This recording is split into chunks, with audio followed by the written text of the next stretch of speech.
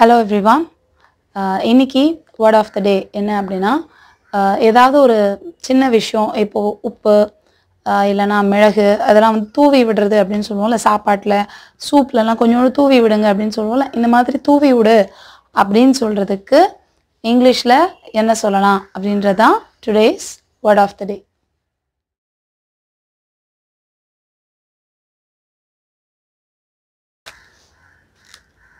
Today's word of the day sprinkle.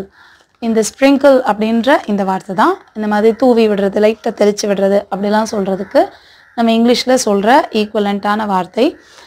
இப்போ example sentences பார்க்கலாம். Sprinkle some salt and pepper.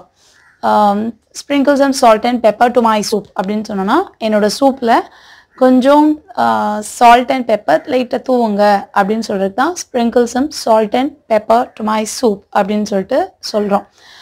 And next one, sprinkle some water to the dough. இந்த டோன்றது என்ன அப்படினா இது வந்து நம்ம தண்ணி லைட்டா தெளிங்கன்னு சொல்லுவோம்ல அதாவது ரொம்ப ஊத்திராம லைட்டா தெளிச்சுக்கோங்க இந்த சப்பாத்தி மாவெல்லாம் பிசைறதுக்கு அதுக்கும் வந்து நம்ம செய்யறது வந்து இப்படி லைட்டா பண்ணுவோம்ல அது வந்து அந்த மாதிரி ஸ்ப்ரிங்கிள்னு சொல்றது தான் அது. So sprinkle some water to the dough அப்படினா அந்த மாவு இந்த பிசைஞ்ச மாவுல கொஞ்சம் தண்ணி தெளிச்சுக்கோங்க sprinkle some water to the dough.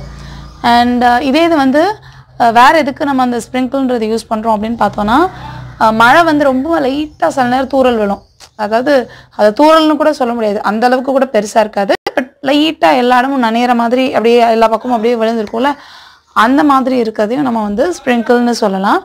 So அது வந்து நம்ம எப்படி சொல்லலாம் அப்படினா the rain just sprinkled அப்படினா rain வந்து அப்படி லைட்டா தூறிட்டு போயிடுச்சு லைட்டா தூர்ன மாதிரி போயிடுச்சு அப்படி சொல்றதுக்கு the rain just sprinkled அப்படினு சொல்லிட்டு சொல்றோம் லைட்டா தூவிட்டு போயிடுச்சு அப்படினு சொல்றதுக்கு.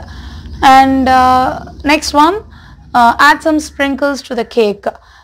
இப்போ வந்து கேக் மேலலாம் சில அந்த கலரா வந்து தூவி வச்சிருப்பாங்க அதுக்கு பேரே வந்து ஸ்ப்ரிங்கிள்ஸ் தான் அதாவது அதை வந்து நம்ம தூவி விடுறோம் அப்படின்றதுனால அதுக்கு பேரே வந்து ஸ்ப்ரிங்கிள்ஸ் தான் சொல்லுவாங்க.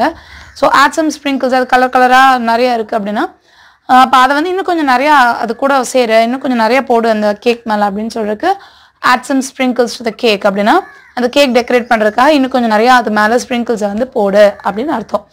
ஸோ இந்த ஸ்ப்ரிங்கிள்ஸ் வந்து நம்ம நேமாக யூஸ் பண்ணுறதுனால அதை நவுன்னு சொல்லிக்கலாம் மித்ததெல்லாம் வந்து வேர்ப் ஃபார்மில் வச்சுக்கலாம். ஸோ இப்போ இந்த ஸ்ப்ரிங்கிள்ன்றது நிறைய பேருக்கு தெரிஞ்சிருக்கலாம் இந்த வார்த்தை பட் இந்த மாதிரி யூஸ் பண்ணுறாங்க அதாவது ரெயின் அப்படின்ற விஷயத்துக்கும் ஸ்ப்ரிங்கிள் யூஸ் பண்ணுறாங்க அப்படின்றத நம்ம தெரிஞ்சுக்கலாம். அண்ட் இனிமேல் இப்போது நீங்கள் லைட்டாக மழை பெஞ்சது இல்லை ஏதோ ஒரு விஷயம் தெளிக்கணும் சின்னதாக லைட்டாக தெளிக்கணும் இப்போ அட்லீஸ்ட் நம்ம வாசல்லாம் தொளிப்போம்ல அதுக்கே கூட ஜஸ்ட் ஸ்ப்ரிங்கிள் சம் வாட்டர்னு லைட்டாக தொளிச்சு விட அந்த இடத்த அப்படின்னு சொல்கிறதுக்கு கூட பட் அதை நம்ம லைட்டாக பண்ண மாட்டோம் நல்லாவே அது ஈரமாகிற மாதிரி பண்ணிடலாம். பட் சம்டைம்ஸ் மழை பெஞ்சிருக்கு லைட்டாக மட்டும் தொளிச்சு விட்டுரு அப்படின்னு சொன்னோன்னா லைட்டாக அப்படி பண்ணுறதுன்னு சொல்கிறதுக்கு நம்ம ஸ்ப்ரிங்கிள் அப்படின்னு கூட சொல்லிக்கலாம்.